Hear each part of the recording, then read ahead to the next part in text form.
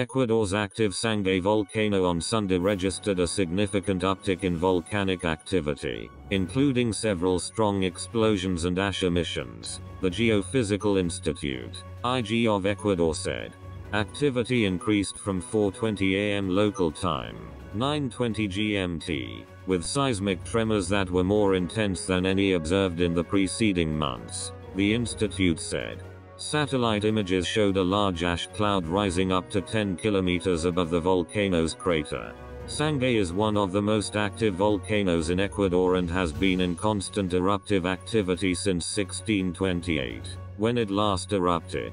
The volcano, located about 5,230 meters above sea level in an unpopulated region of the southern Amazonian province of Morona Santiago, began a new eruptive period in May of last year.